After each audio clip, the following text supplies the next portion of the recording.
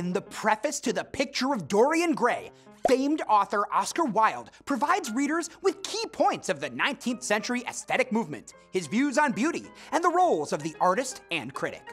Wilde says that artists and writers should create art not for their own fame, but simply to display the beauty in the world. Critics, on the other hand, should experience the beauty of the work without seeking to interpret or analyze it. People for whom Wilde believes there is hope are the elect to whom beautiful things mean only beauty. Critics who attempt to go beneath the surface or to read the symbol of artworks do so at their peril, because in doing so they may attribute meanings to the work that were not intended by the artist. While artists can paint, sculpt, or write about virtue or vice, their works are neither moral nor immoral. A book, for example, is merely well-written or badly written, and nothing more.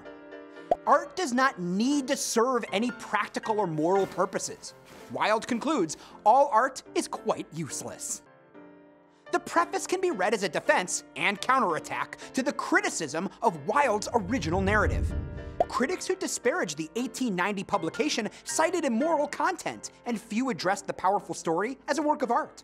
Wilde's preface makes the case that beauty is the purpose of art and its only defense.